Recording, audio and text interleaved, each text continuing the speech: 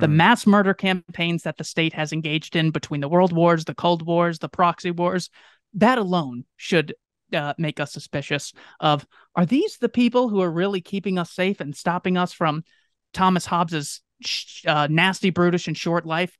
Or are they causing far more than they claim to protect us from?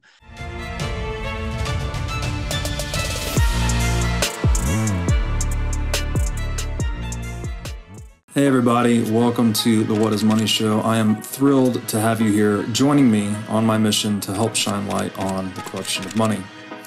Now, if this is your first time listening to the What is Money Show, I strongly recommend that you go back to episodes 1 through 9 first, which lays a lot of the groundwork for many of the concepts that we explore on the show. These first 9 episodes are my series with Michael Saylor, and thousands of people have told me that this is the best podcast series they've ever heard, hands down, and that it was instrumental to their understanding of money and Bitcoin.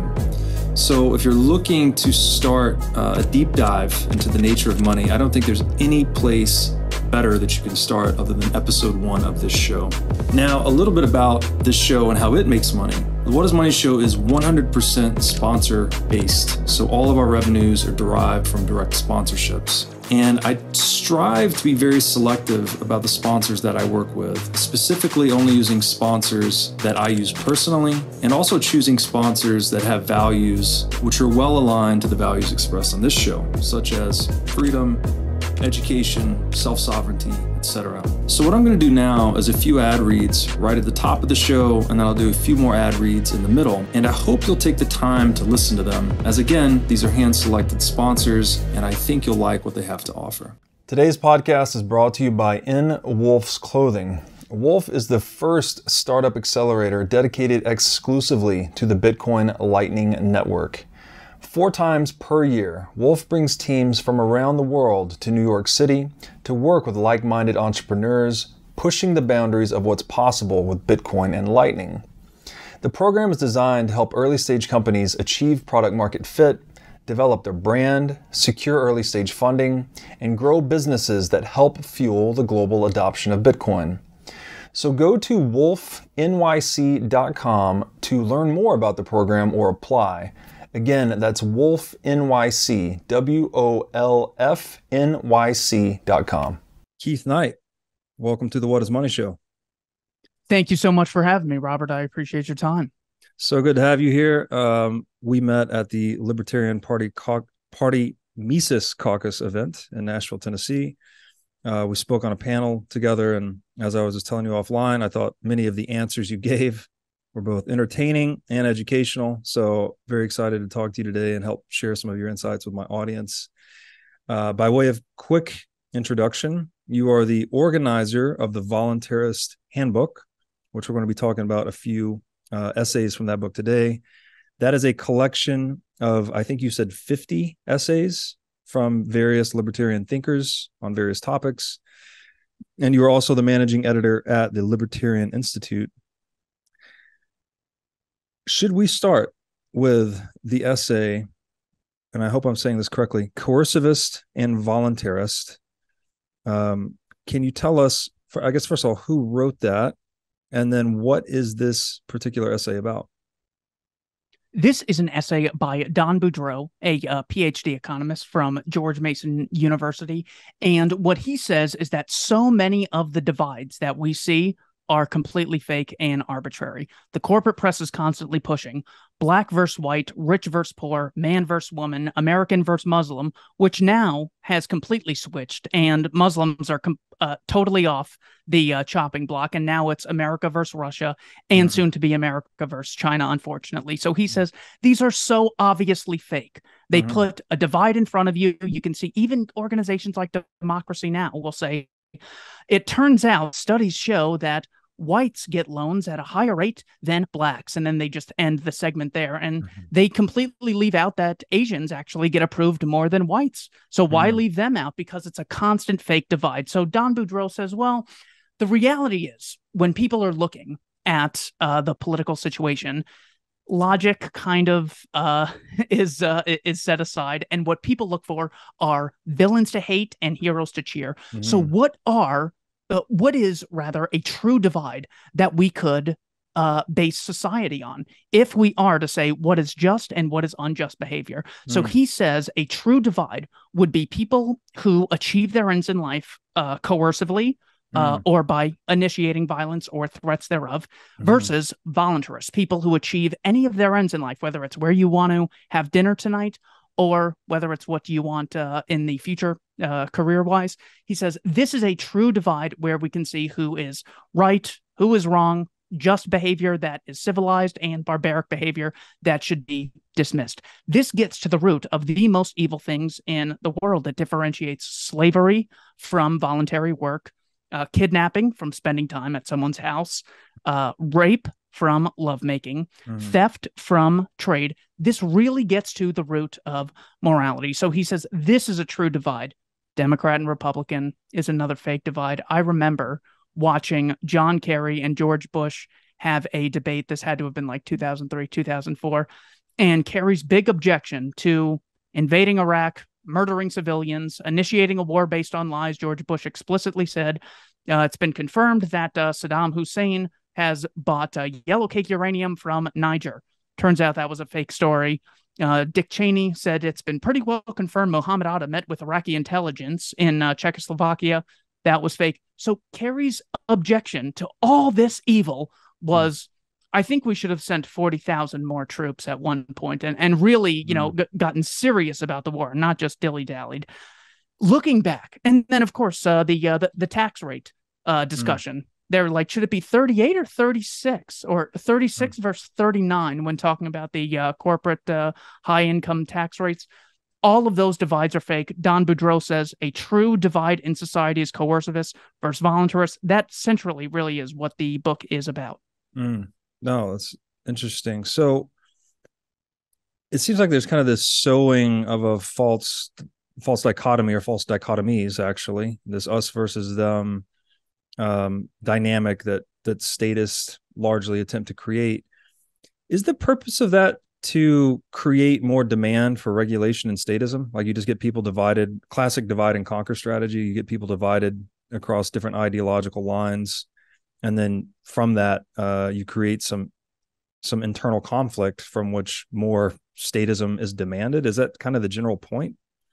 It certainly seems that way, just because the follow-up to every evil is, and that's why the state needs more power to tax and regulate. Yes. Racism is a terrible thing. Vladimir Putin is a terrible guy, and there is a dangerous virus that exists. Therefore, my group and organization should be able to take more income by force and regulate voluntary exchanges between consenting adults.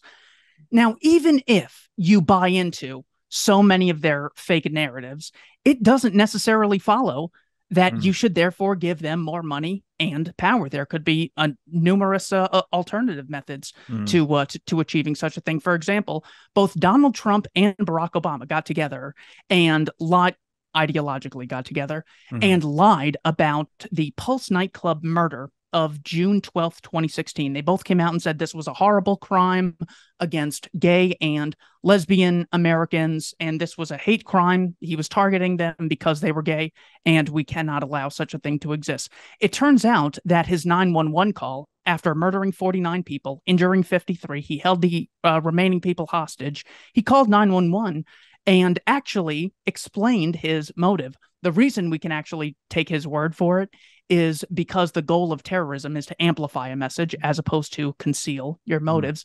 And he explicitly says again and again, you have to tell America to stop bombing Iraq and Syria. They're killing too many women and children there. What am I to do here when my people are getting killed over there? Tell the U.S. to stop the drone strikes. Stop collaborating with Russia. They're killing too many women and children. Now you see how it is. Now you feel how it is. He said that repeatedly throughout this, 20-minute discussion I think he was on with. They transferred him to an FBI negotiator. You can actually find this transcript. So even when they say there is a real problem, someone used massive violence against innocent people and homophobia exists, it doesn't mean that the state should get more power. And in this instance, just as so many others, it was actually a result of state power. This was blowback as a result of government intervention in the first place. Same with the financial crisis, as I'm sure your audience understands. They say, well, there's a terrible financial crisis. Also, it has nothing to do with the Federal Reserve monopolizing the currency as well as interest rates, has nothing to do with Fannie and Freddie guaranteeing terrible loans or Sallie Mae guaranteeing terrible college loans as well. So governments so often cause the very problem that they claim to usher in the solution. It also looks like there was a great deal of gain of research funding that was sent to the Wuhan lab of virology before they told us COVID is the new justification for state tyranny through the Eco Health Alliance and the National Institute of Health. So again and again, even if the problems are real, they are either caused by government or the state is not a successful solution to what should be done. Yeah, so many great points there. And every time we get on these topics, I'm often reminded of one of my favorite quotes from Nietzsche. I probably repeated this more than any other quote. Everything the state says is a lie, and everything it has stolen. Sounds a bit extreme, but man, I think you're hard pressed to find a counterexample. Sorry, go ahead. One more thing on that. The reason they lie so frequently, I came across this thesis from a 1928 book by Arthur Ponsonby titled Falsehood in Wartime. He says all the countries lied to their populations. This is after the First World War. He goes, so are they like all secretly friends and all planning to lie? He goes, that seems extremely unlikely. What is likely is in order to get people to say, I'm willing to have my son's limbs blown off and get him killed, you have to scare them into the most crazy psychotic state that they're willing to do literally anything. Putin's going to take over Ukraine, then Poland, then Europe, then South America, and then he will take over America and start murdering civilians here, just like he's doing in Donetsk and Luhansk.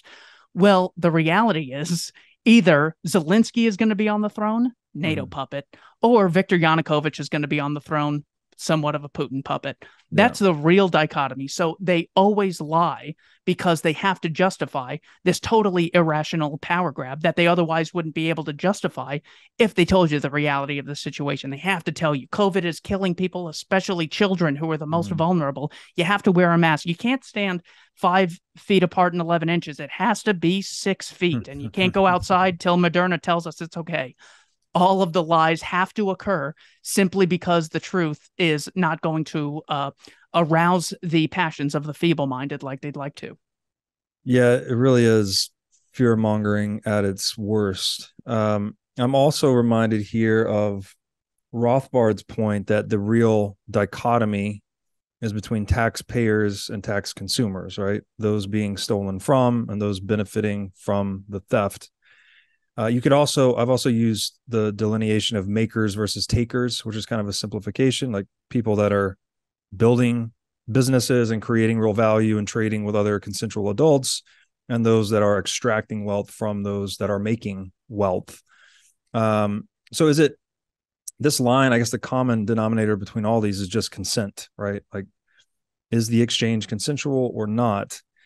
And so is it too overhanded to say that this is all a psyop, like states just naturally engage in these psychological operations of trying to divide people across different racial or ideological or religious lines rather than show the true line, which is between again, makers versus takers, or taxpayers versus tax consumers, or coercivists versus voluntarists? Is this just nature of the business of statism itself? I think so. I think it's an emergent property as opposed to a conspiracy. So you can say an example of an emergent property is only like 1% of people are Scientologists. Yet if you go to the Church of Scientology, the top people there are 100% Scientologists. What are the chances of that happening? The answer is only people who are dedicated Scientologists get to that point in the first place. So of course we're going to see a disparity. Only the people who are able to arouse public opinion in such an irrational way are able to be demagogues to grab all of these voters, and which allows them to political positions. We've just seen too many examples over too many centuries to think it's like, well, it's unique to this time and place. And if it wasn't for CNN, well, then we just got to get rid of CNN and then we could have a virtuous state. It really is the nature of the state. It's like, all right, I'm going to start coercing people in a way no other organization in society gets the right to. Yes. I got to scare the hell out of people. I got to really lie. Barack Obama says with a straight face, women earn 70 cents on the dollar for what men make, as if businesses wouldn't just hire women to do the job that a man does. It's so ridiculous. They have to say such crazy nonsense in order to justify the things they're doing. So yes, I think it is the nature of the state. Yeah, that gives me a lot of dismay, because we've been dealing with this, as you said, like basically across all of history, and it gives me a feeling that maybe there's not a true resolution to it. And hopefully long form conversations like this and education can sort of wake people up to the reality of this psyop, and then let them see through the illusions. But most people, to your point, they're not really engaging in rational thought and in these forums. So definitely a hard thing to wrestle with. Okay, the next essay we're going to talk about here, and this term gets thrown around a lot in libertarian circles, to the point where we're made fun of. I think that people often say libertarians think the free market is the solution for everything. A free market is kind of an abstract concept for someone that's not engaged in economics. So the title of this essay, "What is a Free Market?" How does, first of all, who wrote it, and then how do they unpack this notion? We've got a lot of meaning, I think, packed into two small words that we, libertarians see it, say we have a high resolution understanding of the free market, but when you say that to someone, a layman, they don't know what you're talking about. How does the author unpack the term the free market and define it?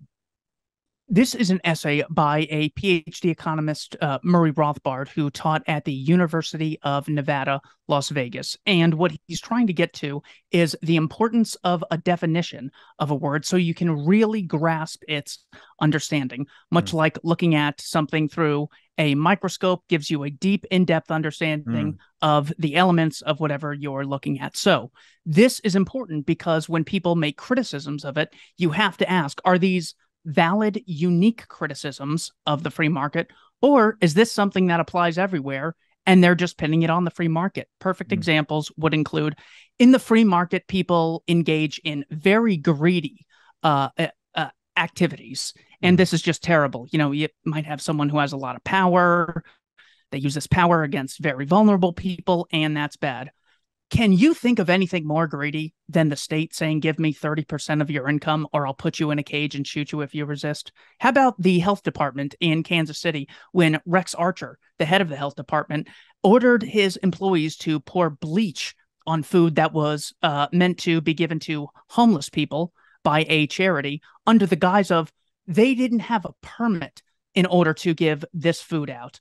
That sounds far greedier than anything I have heard of in the free market. So when it comes to greed, that is something that not only doesn't uniquely apply to the free market, but it applies far more to government. When it comes to the idea of profit, the School of Life is such a good organization, but they just wrote a book titled Big Ideas Throughout History, and they said capitalism, the free market, is about making a profit.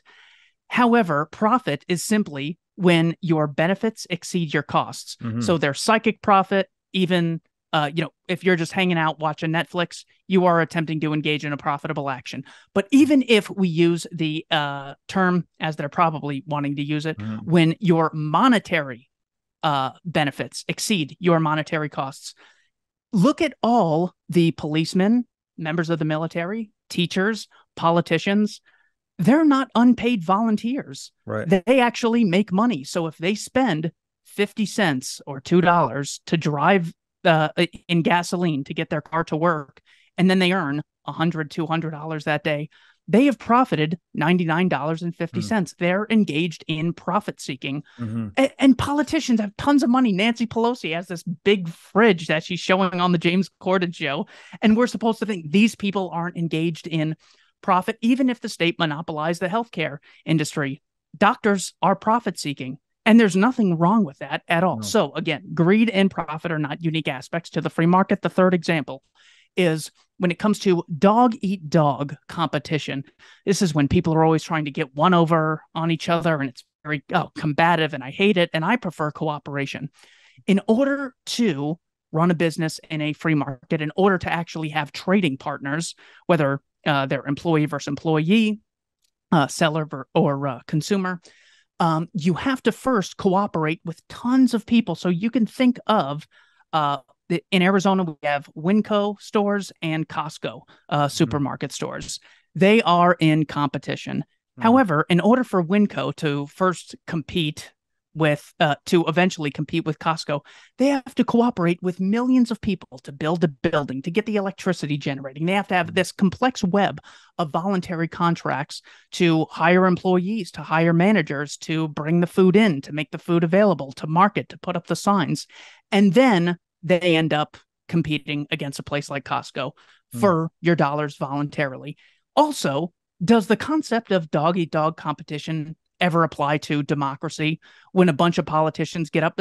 DeSantis and Trump constantly lying about each other or slandering each other. That seems pretty dog-eat-dog to me. Bernie Sanders and Elizabeth Warren, even people who are pretty close ideologically through democratic socialism. She says, Bernie Sanders is a sexist. He said a woman can't win. He said, well, I wasn't being a sexist myself. I was saying America's so sexist they wouldn't vote for a woman. And there was this big technicality. Politics is extremely competitive. It's not like, well, if you guys want to vote, no, whoever gets the most votes wins, assuming these votes are counted with the machines and everything. But the winner gets the votes. The other person loses. That's extremely competitive. So profit, greed, competition, nothing unique about the free market. He says the free market is an interconnected web of voluntary exchanges within a society. And instead of saying, do we have one or do we not have one, we actually have it on a spectrum. So Hans Hoppe defines it more clearly. I just have his definition off the top of my head. A social system based on the explicit recognition of private property and non-aggressive contractual exchanges between private property owners. There are degrees of this where there's extreme amounts of voluntarism, some regulation, complete regulation. North Korea to, I think, Hong Kong would probably be the ultimate dichotomy. Not that Hong Kong is perfect or in a state of anarcho-capitalism, but that is where we see things today. This is according to the Fraser Institute's list of economic freedom index. That's why defining your terms is so important. It helps you avoid mind control. Yes. And that's what the free market is. That's what Rothbard gets into in this essay. Man, many great points there. I've commonly, again, back to the importance of defining terms correctly. I'd just love to hear your thoughts on this. I've considered the line between greed and individual self-interest to be private property, actually, right? Like, you want people pursuing their individual self-interest as far as possible, so long as they're not violating the person or property of others, right? That once you start to violate, like you start to steal from other people, I think that crosses the line from individual self-interest into greed, actually. So when you hear these terms thrown around like, oh, the greedy capitalist, it's almost an oxymoron in a way. Like, if they're truly being a capitalist and they're only engaging in free market, voluntary, consensual exchanges, I don't know that you could even call that greedy per se, because they're enhancing their own individual self-interest by satisfying the individual self-interest of others, right? Not stealing from them, creating value for them. And this is a very natural human motivation, like profit seeking. I think you're being intellectually dishonest if you try to demonize profit, because, like, how do you run your household? Do you run your household profitably? Like, do you try to bring in more than you spend? I would argue if you don't, you probably aren't going to have a household for very long. And so, and isn't it too, like, obviously profit is a psychological phenomenon, but if we just looked at financial profit, which is the most commonly understood form of profit, isn't that just a signal you're efficiently satisfying human wants? It's like the market wants a problem solved. I'm able to combine inputs in a way that it's less costly than the outputs of selling the satisfaction, the good or service, whatever it may be. What's wrong with that? There's nothing wrong with that so far as I can tell. But if you are profiting by stealing from other people, that seems to be where the moral line gets crossed. I'd love to hear your thoughts about the difference between greed and self-interest in that respect. That is the great thing about the free market, is that it recognizes the human nature constant that all human beings are engaged in self-interested activities. So having a state doesn't stop that from happening, because the state is occupied by the same race of of animals, human beings, that allows us to harmonize our self-interest that always exists. So what politicians do is they lie and pretend they're angels and say, well, I don't engage in self-interest, as they collect millions of dollars. We need to undemonize profit, because it gets thrown around so much as if it's something evil, but it's actually the thing that's guiding consensual market actors in the market space. So I don't know what you can't have peace and long-term trading cooperation without profits, so far as I can tell. And it's very much a problem, I think, that we've kind of reframed profits as something evil in the minds of many people. Now I'd like to tell you about our sponsor, iCoin Technology. iCoin has just released a sleek new hardware wallet. It looks like a mini iPhone with a little touch screen and camera on it. The device has no Wi-Fi, no cellular connection, no GPS. It's a strictly physically cold hardware wallet. Like I said, it's got a high-res 3-inch touch screen. It's got a camera for air gapping the wallet. It's got optional Bluetooth compatibility. And it's really a brand new UI, UX experience for a hardware wallet, making it very accessible, easy to use, not intimidating.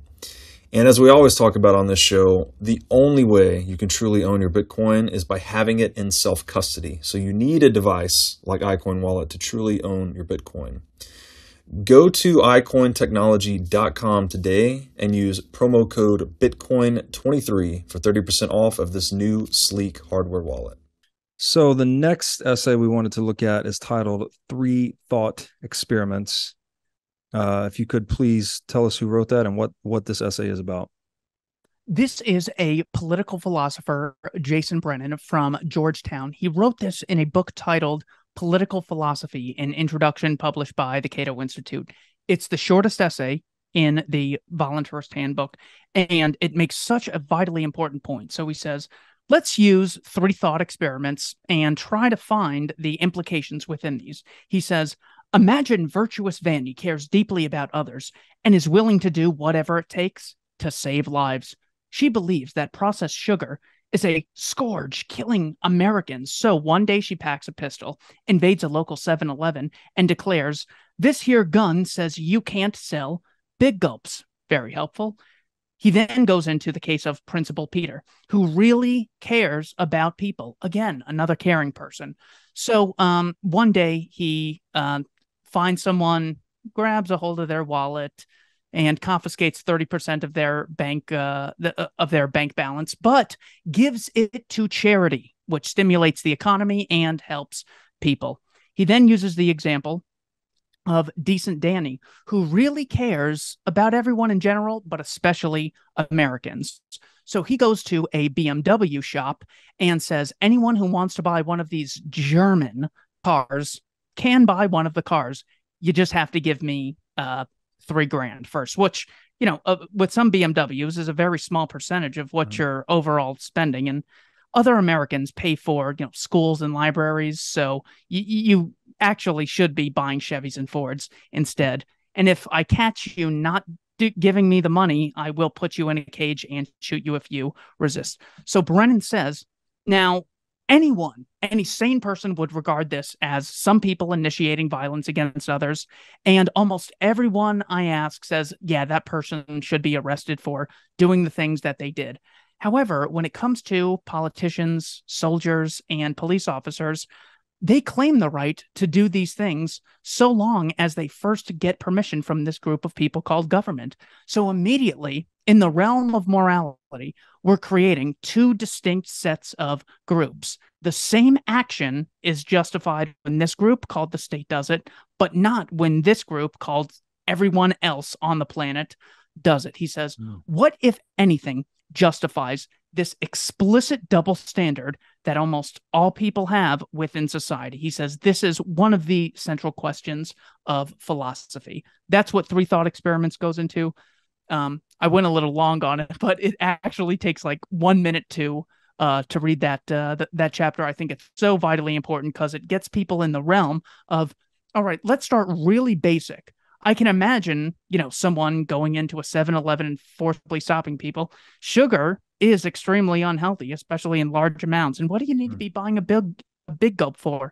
Eventually, people will say, I disagree with it, but people still have the right to do things. You should do a lot of things and should not do a lot of things, but that's not the political question. The political question is, should people who engage in buying foreign cars, not donating to charity, choosing to buy big gulps, should they be met with being caged and shot if they resist? That's the question, not should they or shouldn't they. Jason Brennan is so good on that issue. That's why I put it in the book.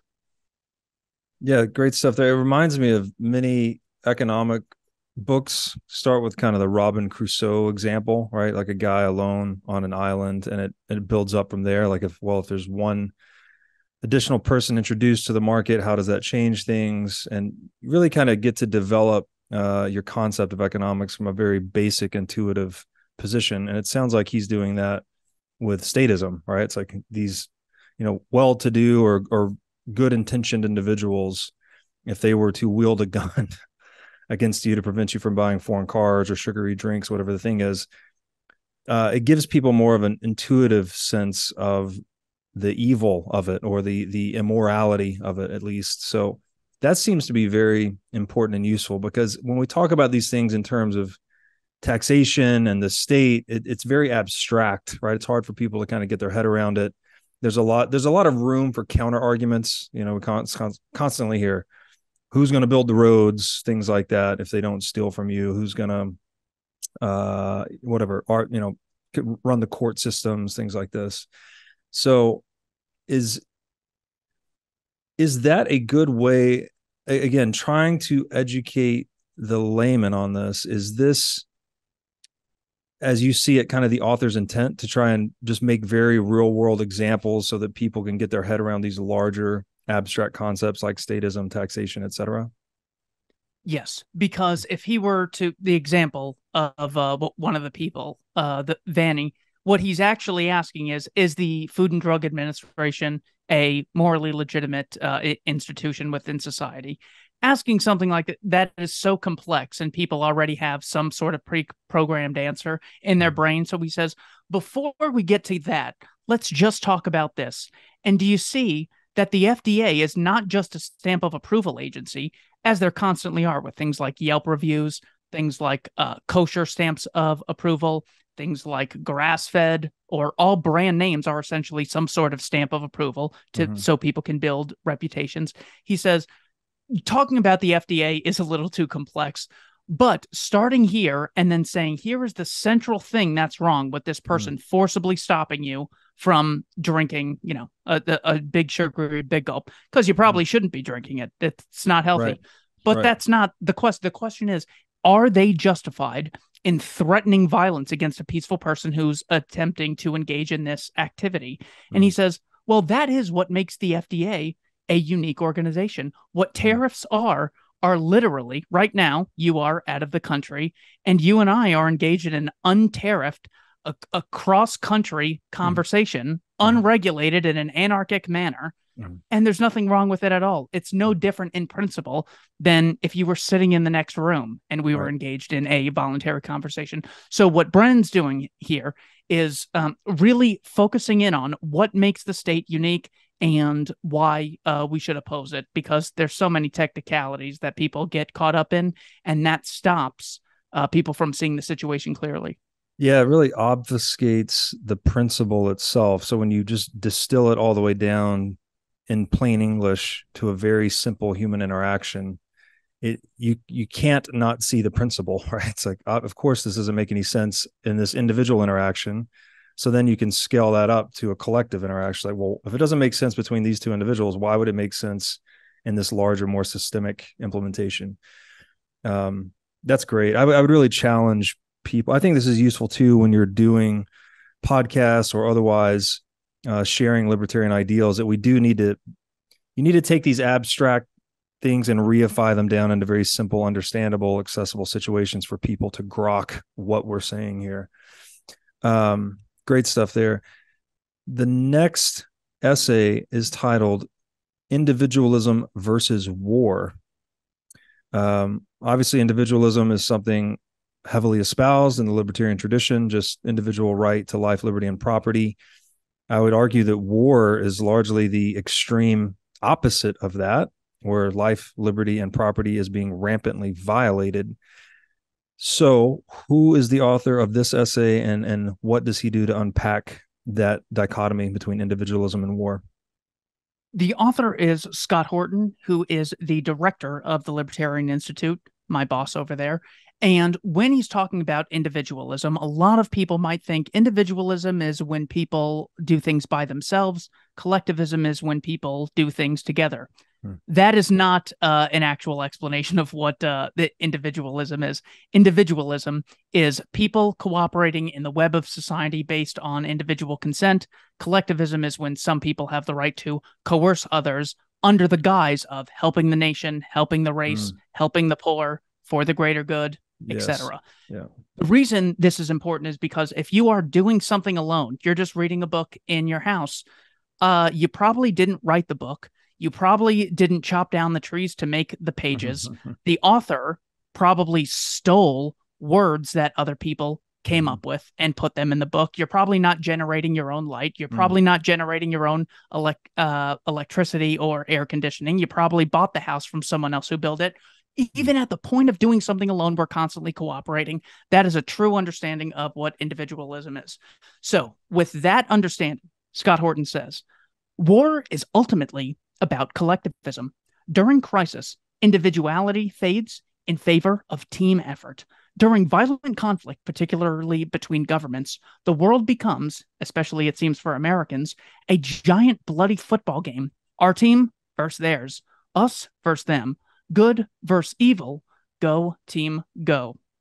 So his thesis is that the only reason the average person is able to justify something like Operation Meeting House, bombing of, I think, 100,000 civilians in Tokyo, Japan. This would have been in March of 1945, as deadly as Hiroshima and Nagasaki, so few know about it. But they will immediately come back with, well, they started it, they had Pearl Harbor.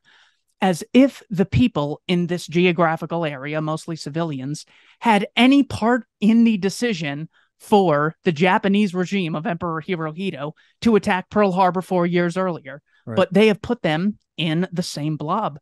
It is literally like me going up to an American and arresting them and saying, well, Joe Biden on August 29th of 2021 murdered 10 civilians in Kabul, Afghanistan. 7 of them were children. So I'm arresting America for what America did.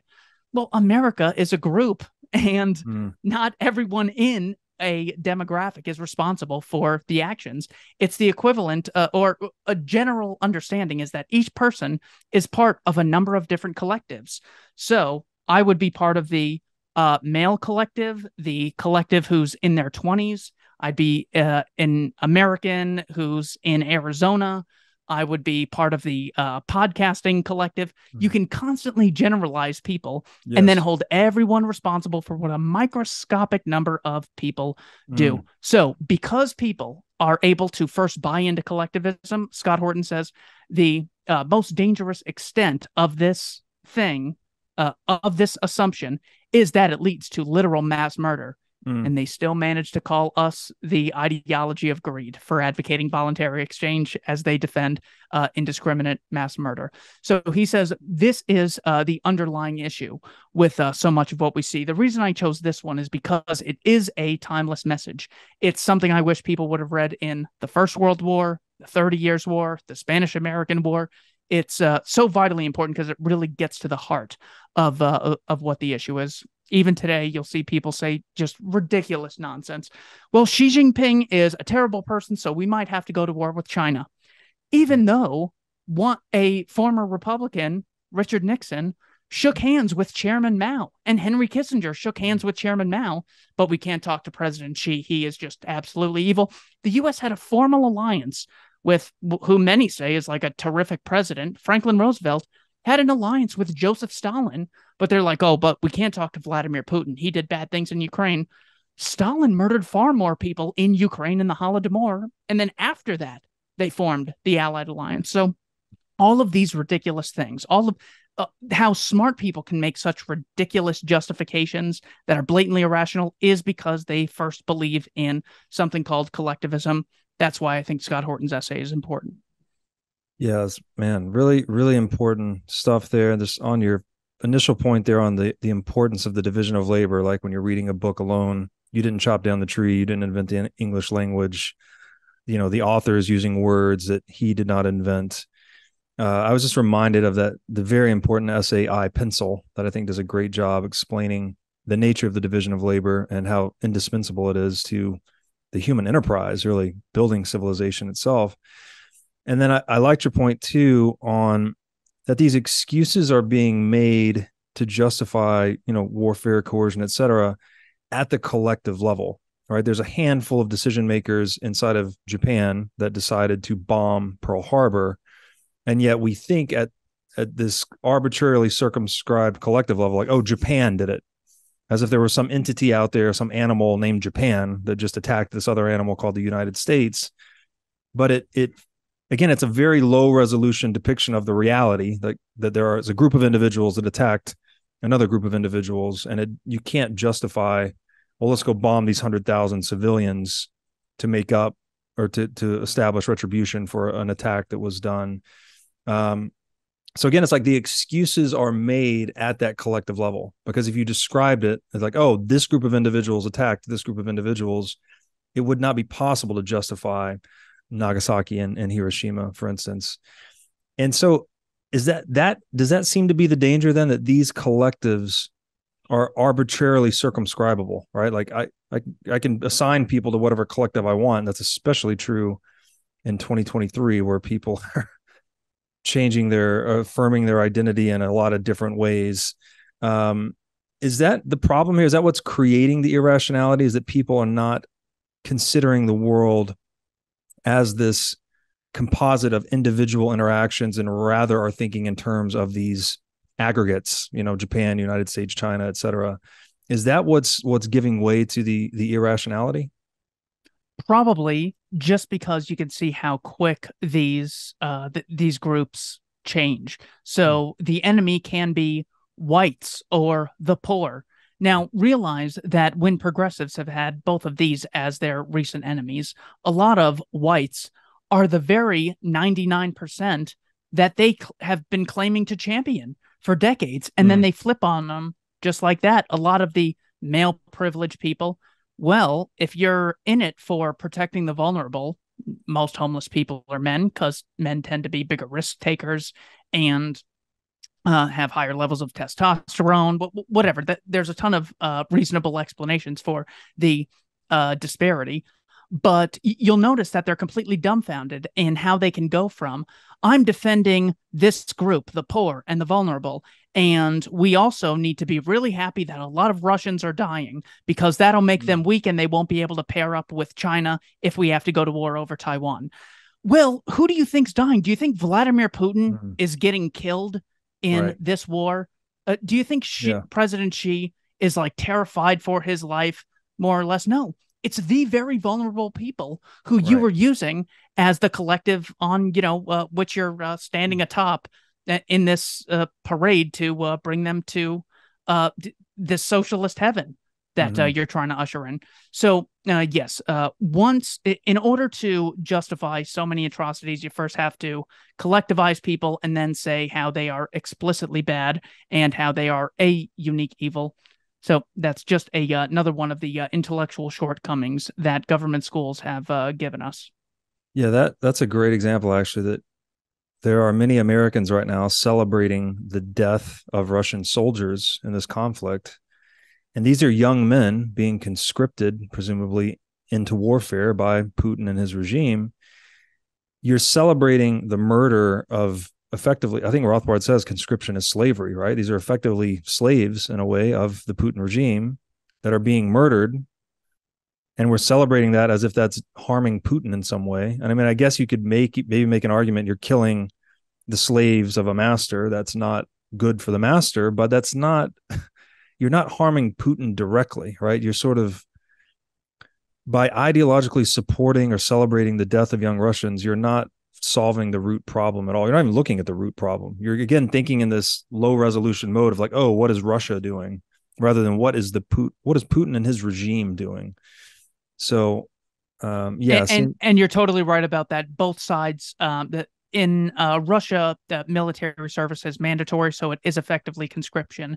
In Ukraine, since February 24th of 2022, Vladimir Zelensky instituted martial law and keeps all men ages 18 to 65 engaged in forced military service. He's also outlawed 11 competing political parties. He has recently said that they won't be having elections this year on his fifth and final year of his term, just because, according to their constitution, under martial law, they don't have to. Confiscated property of the Orthodox Church, claiming that they're Russian propagandists, and he has nationalized the press. This is NATO's fighter for democracy. Yeah, I would just really challenge people to think more deeply about these issues. Like, it's not very useful to celebrate or support the death of young men in warfare, even if you think it's hurting the, quote unquote enemy, let's say, because it's not the decision maker that's being directly harmed. It's other victims of the decision maker, typically, right, in warfare.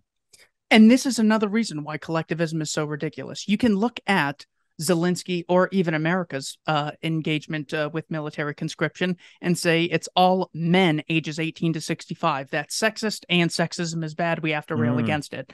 The problem is not sexism, even though it explicitly says only men. Because if the problem was sexism, then you just have to enslave women as well. When it comes to U.S. foreign policy, any military-aged male, that means 16 or older, when they're killed, that's not counted as a civilian death.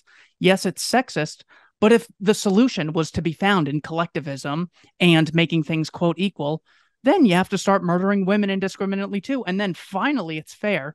Well, that's still unfair. So even when you give the collectivists or the social justice advocates the complete benefit of the doubt, and you say, here's an explicit example of sexism, their approach of more collectivism still wouldn't apply, even in the most blatant example. And yes, forced military labor is obviously slavery. Forced labor under the worst conditions.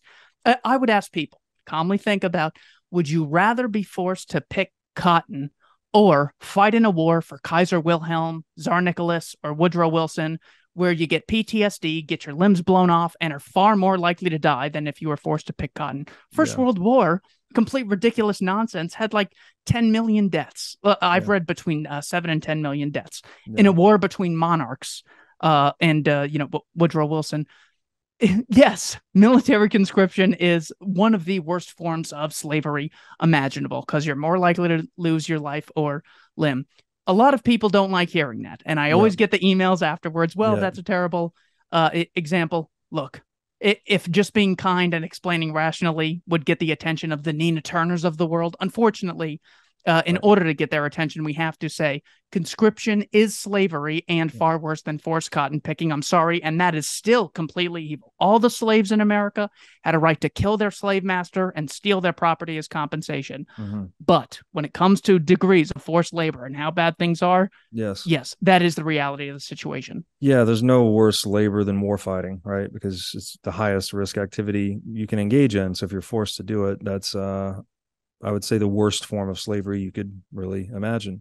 I'm thinking too, just out loud here, how ridiculous and irrational this is. I think if we had the draft implemented in the United States again, in the wake of all this wokeism, gender affirmation nonsense, would we just see a whole wave of people say, we're drafting men ages 18 to 30? Would all these men that were then drafted just start switching their gender to get out of it? Like, trust me, I've been curious. I've been curious about that. If you go to sss.gov, Selective Service System, they explicitly say in their frequently asked questions, what if I identify as a gender? The SSS goes by gender assigned at birth. Trust me, they've already thought their way out of this because they knew that it would be coming. Okay. So the wokeism and the gender affirmation is real until shit gets real and it's time to go to war. And then we see that it's all just a facade. Totally makes sense. Now I'd like to tell you about our sponsor, Wasabi Wallet. With Wasabi Wallet, you can receive, send, and store Bitcoin privately. In Wasabi Wallet, your transaction history and wallet balance are completely hidden. Wasabi Wallet is easy to use. All of its privacy features are built in by default, and it works with any amount of Bitcoin. Wasabi users can make CoinJoin transactions together with BTC Pay server users or Trezor Suite users. For BTC Pay server users, they can make payments directly inside of a CoinJoin, and for Trezor Suite users, you can make CoinJoins directly on a hardware wallet. These features result in fee savings and security improvements for both sets of users. So go to wasabiwallet.io today to download the state-of-the-art Bitcoin privacy wallet. Now I'd like to tell you about our sponsor, Casa. Casa makes it simple to buy and secure your Bitcoin without wondering whether you're doing it right. Specifically, Casa provides a multi-key custody solution, which is by far the most secure way to custody your Bitcoin. Now, when I talk about Bitcoin being theft-proof money or inviolable private property, a multi-key custody model is exactly what I am talking about. Using multiple keys lets you maintain full control of your Bitcoin while also giving you redundancy in case you lose one of the keys. It's also the best way to secure your Bitcoin for inheritance planning purposes. So go to keys.casa, that's C-A-S-A, today to sign up and use discount code Breedlove. Okay, the next essay we wanted to talk about is titled Private Governance. I would think that a lot of people would not think this was even possible, right?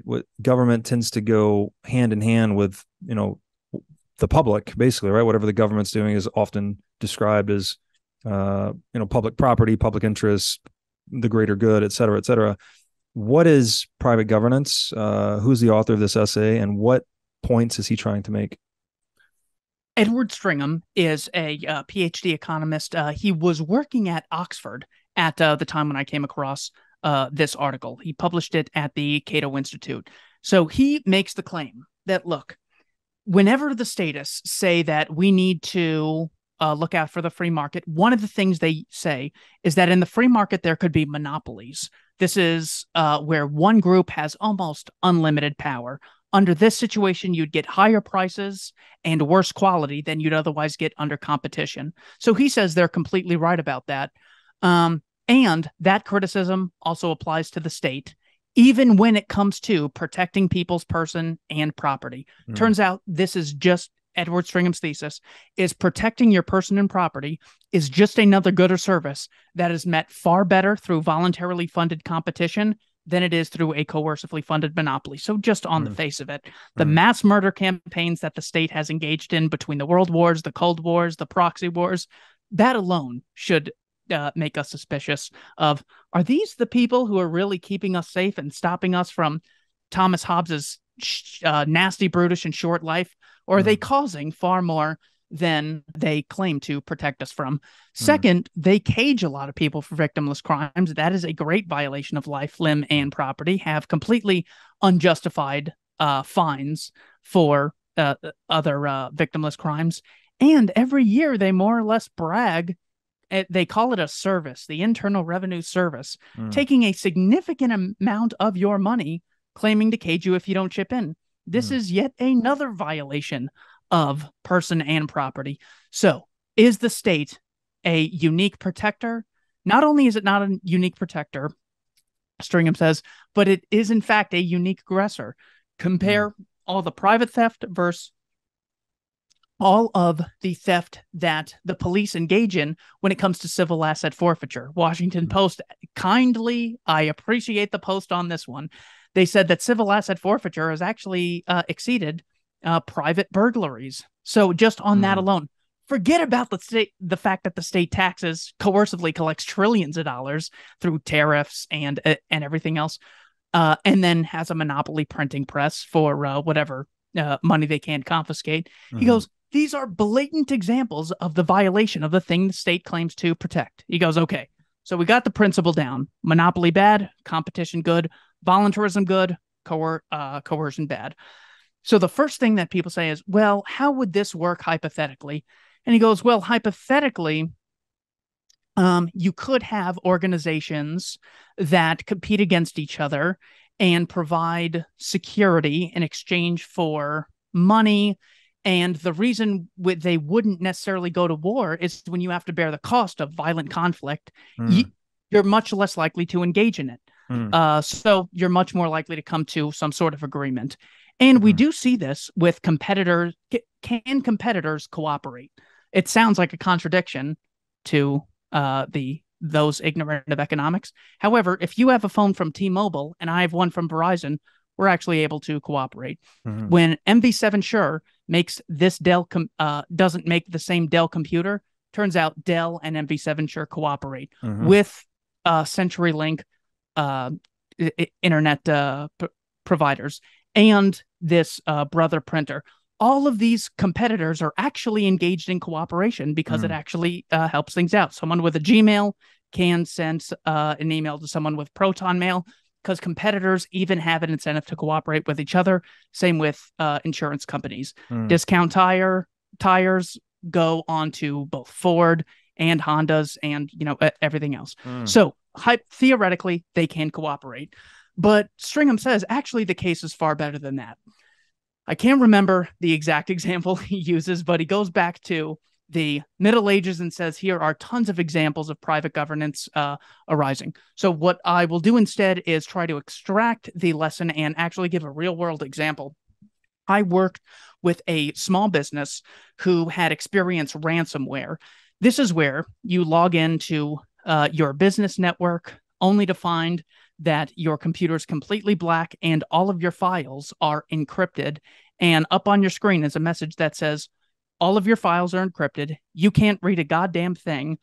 Pay us $200,000 and then you can read your files again. We will de-encrypt them. Now you can send the money and this was not some trivial example. This was, hey, everything we've worked for the last 10, 15 years, it all went away this morning because someone violated our private property. And none of them, they're not a bunch of libertarians either. This is a completely different organization. None of them said, quick, call 911, quick, call the FBI, call the National Security Agency, because our property rights have been violated. And this is what the state does. First thing they did was they called a private security company in Arizona. This is an IT firm. What that IT firm did was use SentinelOne. This is a cyber security organization to stop the hacking and protect everything else that had survived. They then used PayPal's security team in order to keep their finances adjusted. They contacted their private banks to let the banks know, hey, stop authorizing payments to anyone unless I explicitly give them my stamp of approval. And then they use Google Drive backup security in order to keep their previous files, in order to get access to the files that were encrypted, because those were saved, because Google, a private organization for the most part, has the incentive to have happy consumers so they can make more money for themselves. So when push came to shove, when it really, really mattered, something so vital, their entire business, they only went to private security. One person mentioned going to the state. He wants the computer to be, investigated. But literally the complete opposite of what we're always told. Well, if you're ever in danger, call the government. Right. It's like no one really thought that the state would be the most effective approach. They don't have the knowledge or the incentives to create products or services that are really desirable. So it turns out protecting your person and property is a good or service just like anything else and should be achieved through voluntarily funded competition as opposed to a coercively funded monopoly. Tons of those real world examples all around us. I went to the Slipknot concert. Very dangerous place. A lot of people on bath salts and tons of stuff there. And there was private security. I went to the Scottsdale Mall a week ago. Tons of private security. And there's a lot of high-end stores that could get robbed there. Private security made me feel safe. Every time I go to a Diamondbacks game, private security all around. Disneyland has private security. All these places all around us have the very private governance governments claim that only they can provide. That's the great lesson from Edward Stringham's essay. Yeah, it just, again, from the libertarian standpoint, it's like any product or service that's provided by a private market actor tends to be lower cost and higher quality than anything provided by a government agency. And it just seems to be a matter of incentives, right? The state is incentivized just to keep you docile and vulnerable to taxation. They're not really too concerned with protecting your actual life, liberty, or property. That's a service that's much better rendered by a private contractor of some kind. Makes a lot of sense to me. And of course, private markets have the incentive to not just cater to the 1%. People will say, well, if things are privatized, then only the rich can afford them. I just got to steal the Michael Malice line of, yeah, if there was only private security, only the rich would have security. And if clothes are privatized, the only clothes will be tuxedos. If cars are privatized, there will only be limousines. And if food is privatized, there will only be foie gras and caviar available. He goes, no, there's actually an incentive for them to not just build yachts, but to meet the mass of consumer demand. So, and no, the company, I'm not going to say their name. It was not Walmart, Amazon, Apple, or Google. This was a small company close to where I live, but they use only private security because it was just more efficient, and they have every incentive to cater to the most people for their own profit interests, and there's nothing wrong with that at all. So that was just an important thing I should have mentioned originally. Yeah, no, makes a lot of sense. Okay, the last essay we were going to look at, titled 6 Questions for Statists. Again, I people often get embroiled in this, communism versus fascism versus socialism and all these different forms of statism. But it seems like the problem, right? The actual problem is all under the canopy of statism itself. So what are these 6 questions? Who is the author, and what point is he driving at in this essay? The author is a Canadian philosopher, Stefan Molyneux, who sort of became popular on YouTube some years ago. And what he's saying is, look, there's a lot of technicalities when it comes to debating, things about the state. First, they tell you to fight about healthcare, then fight about agricultural subsidies, then fight about tariffs, then fight about the Banderites fighting in Ukraine. He goes, let's really get to the root of what the disagreement is between people like himself, anarchists, and people who advocate the existence of a government. He goes, here are the most productive questions you can ask, because if you've ever been in a conversation with a government believer, you know that the conversations can last forever and get nowhere. So here is his guide. It says, question 1, does government actually solve the problem in question? So when people say, well, what if there's a dispute? Now I can go to a court. In the absence of a government, I couldn't go to a court. Well, first of all, there's tons of private arbitration organizations all around us. There's authorities within society. Every, company that you work with has some sort of like HR department. So that, first of all, there are alternatives. Second, government courts take years to render a verdict. There's an extraordinarily high opportunity cost in time and monetary cost with finding a lawyer, hiring a lawyer, not finding a corrupt one, because the lawyers that I've come across, some are either like the greatest people ever or the absolute scum of the earth. It's extremely risky because you have to go to law school to get a license. Even if you know someone who's brilliant on the law, they can't argue on your behalf unless the state has granted them a protective license. So claiming that, well, courts exist, that doesn't mean we have universal protection. Leftists will constantly say, what we should have is universal health care, as if the divide is between either everyone gets it or only some people get it. Giving the state a monopoly on healthcare, the state has a monopoly on education. Is everyone educated? The state has a monopoly on policing. Does that mean everyone's private property is always protected and no one ever gets murdered? Of course not. So governments don't always actually solve the problem that people are claiming. Best example in America might be something like Medicaid, where the divide is, okay, there's people who can afford healthcare and people who can't afford it. For those who can't afford it, that's who we're worried about. Therefore, we're going to give them something called Medicaid. And we've seen a drastic increase in healthcare costs since the implementation of Medicare and Medicaid under Lyndon Johnson, of course, and they never apologize. So governments don't actually solve the problems. That's the first one. Second, can the criticism of the anarchic solution be equally applied to the statist solution? So when people say, well, under a free market, you could have people only shopping at one place, and this might lead to a monopoly. However, the very existence of a state is literally a monopoly on violence. If you try to compete with them by doing whatever they do, issue taxes, issue tariffs, try to regulate other people, you will go to jail because the state is literally a monopoly. So if your claim is I'm terrified of the potential of monopoly. Therefore, I'm going to advocate a monopoly. You are certainly not thinking clearly. And that was Molyneux's point there. He said, third, is anarchy accepted as a core value in non-political spheres?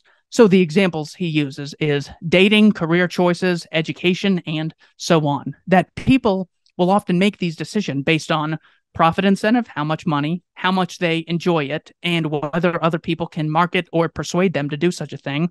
But they usually rule out initiating force to achieve such an end. So Molyneux's point is people love the anarchy they live, but tend to love the non-anarchy that they just so happen to have gone to school for 12 years to be told is terrible. Not a coincidence. Fourth of the six. Molyneux says, would the person advocating statism perform state functions himself? He's saying that if someone says, oh, yeah, well, it's okay to issue property taxes to fund public schools, that's a very abstract statement. And people are used to saying it. They probably don't even think about it. So his question is to say, okay, before we talk about them, this concept, the state, I want to talk about you. Do you have the right? Let's look at this house over there. You watch the woman come out and you say, do you have the right to cage that woman if she doesn't give you 3% of whatever that state says her house is allegedly worth? Do you have the right to cage her and shoot her if she resists? Just don't chip in to this education program. Does the Catholic Church have the right to do this? Because there are Catholic schools where people learn a lot. There's the Libertarian Institute, which provides a free education on history, economics, and philosophy. Does everyone have the right to do this? And if it's so justified, why are people so hesitant to do it themselves? When it comes to rape, kidnapping, slavery, murder, people have no problem saying, hell yeah, I would have the right to defend myself or use defensive force against someone doing something terrible like that. But when it comes to, well, how about issuing taxes? And then they go, well, you know, we live in a society and society has rules. And then they get extremely abstract because it's so uncomfortable that they have to foam up some rationalization. So because we should be very optimistic, because if people truly believed it, they'd say, yes, I'd have the right to do it myself. The fact that they get extremely uncomfortable when talking about the implications of what they're advocating is what Molyneux's talking about. He says, number 5, can something be voluntary and coercive at the same time? So many advocates of democracy, especially, will say monarchy is terrible. You just have someone ruling over you. However, democracy is done through the consent of the governed. This is a clear example of something that people only believe because the process of repetition has made them assume that it has to be something that's legitimate. So since it's based on the consent of the governed, it seems like it's not like you're actually not able to opt out of funding the IRS or opt out of engaging in these regulations and occupational licenses. So if democracy is legitimate because it's based on consent and people can't give their consent to disassociate with the Lindsey Grahams of the world, how can you say that the very thing that justifies your system, consent of the governed, it then necessarily violates by definition? That is Molyneux's 5th point. And finally, does political organization change human nature? So if you say, you know, so Sean Hannity was having a conversation with Penn Jillette, and Penn Jillette made some pretty good libertarian points, and Hannity just says with all the confidence in the world, you know, those sound like, you know, sort of utopian ideas. I just have more of a dark view of how humans are. I think people are bad and can't be trusted. As if that justifies anything that came out of his mouth previously. If people are so bad, what species do you want running the government? Who's going to run the FDA? Is it going to be a bunch of owls and zebras? It's going to be people. But hold on. 1 second ago, people were terrible and greedy and couldn't be trusted. And now you give them the power to coercively rule. It's one thing to say people are greedy, and that's why we need a free market where we can disassociate with bad actors because people are greedy. What the Sean Hannitys of the world say is people are greedy, and some of them should have the right to coercively rule over others. And all these evil, greedy, lazy people should be able to vote once every 4 years to determine who rules over everyone else. So whether you think people are all good, all bad, some evil, well, that's actually an interesting one where you think, well, people are mostly good, but there are some evil people out there. What kind of personality do you think is attracted to hey, you get to coerce people to do things and they don't have a right to disobey you. You think it's the average person? No, of course not. It's the Lindsey Grahams and Anthony Weiner's and Kamala Harris's of the world, the most psychopathic of them all. The average good person wants nothing to do with that. So because the existence of a state does not change the very human nature, which that every political philosopher since Thomas Hobbes has used that as a justification for, if there is a state, it's because life would be nasty, brutish, and short, and people are really bad. Well, then we can't have a state because the most evil people will be attracted to it. And in the free market, there are evil people, but they still can't get a penny out of your pocket unless you voluntarily give it to them. I hear Steve Jobs was like a total jerk, but thank God he didn't have his security was a private security team for Apple, protecting, your material through things like passwords. So even the evil people in the free market have an incentive to be good people to cooperate with. That's why the understanding of human nature and the implications are important to understanding economics. That's what I love about Molyneux's essay here. Man, it's so many good questions. I think you've done just a great job of articulating these points. This sounds like an excellent read for anyone that's curious about libertarianism. Keith, thank you for doing this. Last questions for you. Where can people get the Voluntarist Handbook? And then where can people find you and your work on the internet? People can find it on Amazon.com. You can find it on Barnes & Noble. If you want a general idea of what the book is before you buy it, you can get a free PDF at libertarianinstitute.org. The mission that we have at the Institute is to create a free educational archive. So whereas progressives will say, we believe in free education, and by that we mean you have to give us 30% of your income or we'll cage you, and textbooks are $300 each, and you just talk about the Pythagorean theorem all day. We actually believe in creating a platform for people to access free education in the form of video, podcast, blog posts, articles, essays, primary documents on events like the Oklahoma City bombing. We have the complete collection of situations like that. So yes, you can get a free PDF on libertarianinstitute.org. If you want to get a physical copy, Amazon or Barnes & Noble, and check out the Libertarian Institute. We got a number of books coming out, a number of projects we're working on. We want you to be able to go to the site and type in anything freedom related, whether it's Winston Churchill, the Food and Drug Administration, agricultural subsidies, minimum wage, and get the freedom position on those things in the form of an article or an essay or a blog post or a video. So we're trying to bring a lot of diversity and trying to have really efficient posts so people in a short amount of time can see things clearly, as opposed to government schools, which after 12 years of schooling, they almost say, look, we know that you guys are so uneducated, you have to go to college at this point. They don't say, don't go to college. We just educated you for 12 years. What do you need college for? They say, we screwed up so bad, you got to take out tens of thousands of dollars of loans and spend 4 more years. It's the equivalent of taking your car to the car shop and them saying, after 12 weeks, you're going to have to find a car repair shop to take this to. It's like, what the hell are you guys doing with the car for this long? What are you doing from ages 5 to 18 with all these kids that make them so dumb? In order to get a job at all, they need 4 more years of what you claim to have been providing them. That's why people should check out the Libertarian Institute. The book, The Voluntarist Handbook, these are more or less the 50 essays that took me from being a progressive to being a libertarian. And it's really efficient because it has people from the right, like Joe Sobran, who was senior editor at National Review for 18 years, worked right under William F. Buckley, and left-wingers such as Sheldon Richman, my colleague at the Institute, with a great article titled One Moral Standard for Them All and Social Cooperation. So it has a great variety, very fast reads, and even has original essays from a former police officer and former Marines like Shane Hazel, who was in the Georgia governor election like 2 years ago. So I think people will like the book, and you can get a free PDF from libertarianinstitute.org. Awesome. We're going to link to all that in the show notes. And Keith, thank you for just articulating these ideas so well. I think it's very important for people everywhere. Thank you for doing this, man. Really enjoyed it. Anytime, Robert. Thanks for having me.